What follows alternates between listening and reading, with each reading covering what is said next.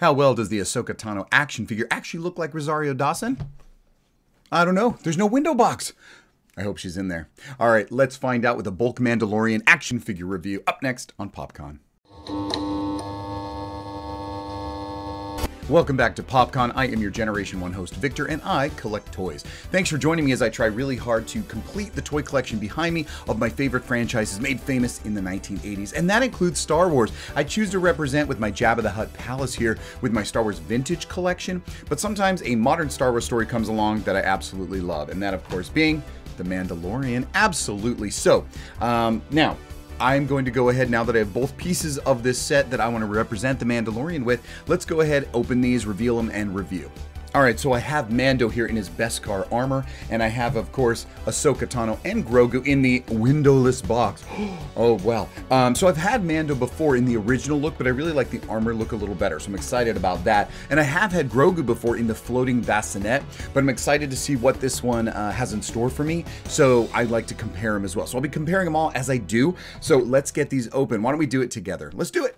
My Ahsoka Tano is my first windowless box of any character, and it looks great. I love all the photographs on the package, really entices me, especially these action figure action shots. Inspires me to do the same thing with all of my toys. So all the cover, the back, the sides, all different photographs, and on the back you get a lot of pieces inside that you really hope is in there because you can't see. By contrast, my Mandalorian upgrade action figures in the same packaging as most Star Wars vintage collection. The Beskar armor really pops off of the card back, and I do like the image from the show they used reminiscent of the original toys.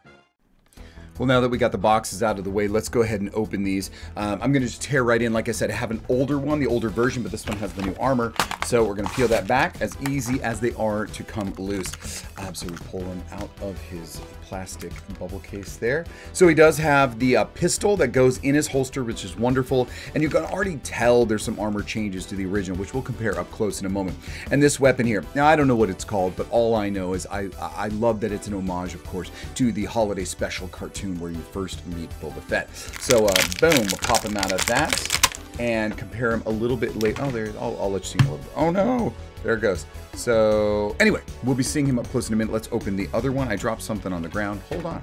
All right, now this is the first time I've had any sort of windowless box, but I am just gonna open this up. There's some great imagery. We saw it already, so we're gonna pop this open and get a look at Ahsoka Tano. I'm really excited just even having that owl figure and to compare. Oh my goodness, this tape. So, oh, very interesting. All right, here we go. So, what I love already is this one has the cloak. So you see Ahsoka with her cape on. And this little thing here must be the accessories. So I quickly look in the box just to make sure. Yes, there's nothing left in the box. So we are going to go ahead and get these guys open. You see, oh, it's great. It's just little tissue paper. You're going to see, so if you get yourself one, you're going to see that she is bound in the cardboard there. And then you're going to just untape the tissue paper. And it is just folded tissue paper. And you kind of open it up. And you've got, wow, okay. You've got to be very, very gentle with this stuff because you, of course, have a lightsaber. You have Grogu. You have the owl bird. I don't want to call it an owl. They're obviously not from Earth or anything. There is, oh my goodness. Okay. I think it's her lantern. These are teeny. Of course, because Ahsoka is a double lightsaber yielding kind of a Jedi there. There's the other one. And then some teeny thing. Oh, I don't know. I don't know what these are. I don't know.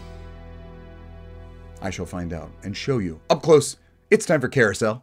Well, would you look at her? Here is Ahsoka Tano from The Mandalorian, and we'll get to comparing her to Rosario Dawson in just a minute, but let's look at this new figure that came with a Grogu in its cape. I think in The Mandalorian we see her appear first mysteriously in this cape, and it looks like a rag, doesn't it? Just looks like a ripped up piece of rag. Now, it's probably very flimsy, but it is a nice addition. See her, also her dual lightsabers here. Now I've got the hood down so we can get a better look at her face. Also the parts here. She comes with a lantern and two, what I can only think are the little like shift the shift gear ball that Grogu likes to play with from the Razor's Crest. So here is the Grogu that comes with her, as well as the bird that she has on her arm. And of course, we look at the wonderful articulation of this character from ankle to knee to calf to thigh. There's so much they can do, but they do have little itty bitty feet, which makes it very difficult to always stand. So I use a lot of action figure putty. Now here it is again. Now this Grogu's hands don't go down. It's in perpetual like, give me, hold me. But here I have the other Grogu I got separately, who's a little bit bigger and goes in the floating bassinet. It also comes with the amphibian. So very cute, and this one's arms do go up and down. Their heads both move. Now I will tell you this about my new one. The head pops off constantly, just constantly pops off, so I gotta be a little careful. But the smaller version is cute in their hands, but the larger version of the amphibian go with this in the bassinet. So there's a little comparison about the Grogus that I have, and that Grogu in the bassinet came with this. The original Mandalorian is his original armor. It has the pistol, it has the larger rifle, but you can see kind of the more beat up original armor that Mando wore. And I'm showing this off because this was my first figure before I got the new one, which I am about to go to now. Of course, you got the upgraded armor, and now I have a Grogu through the Ahsoka Tano. So let's just take a look at how those compare. So here he is, and of course as cute as any father could be, and he's like one of the best dads ever, right? Mandalorian holding Grogu in his hands. Grogu of course wants to be with his daddy. You can see the armor is different. It's not just a repaint, thank God. There are different shoulder armors.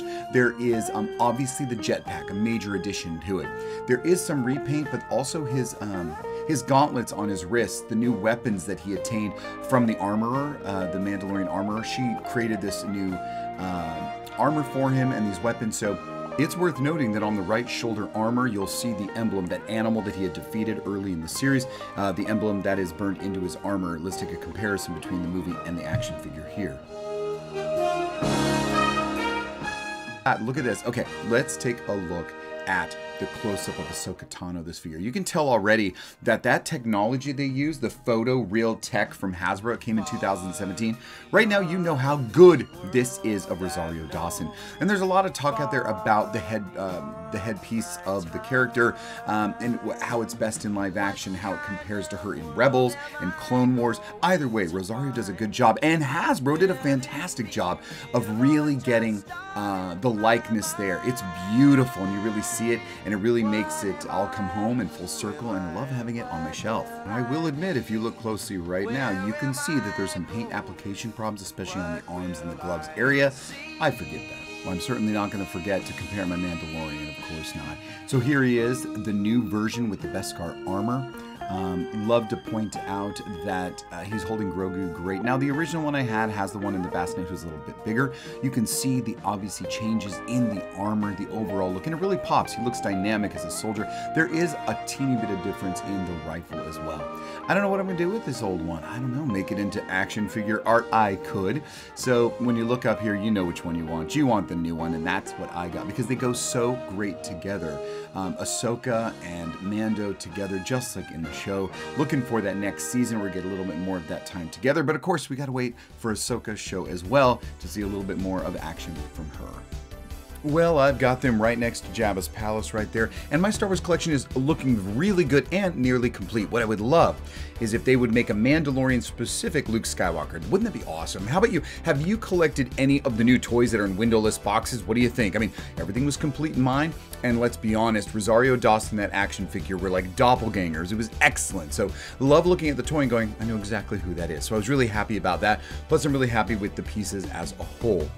Hope you enjoyed the comparison, hope you enjoyed the reveal and the review, and if you did, show me some love by clicking like, and while you're there, also click the subscribe. Share with your friends, make comments. Who's up next? We've got a few. Is it Rocketeer? Is it Gizmo from Gremlins? Or is it Chitara from the Thundercat Ultimates? Come back and see it, PopCon. Until next time.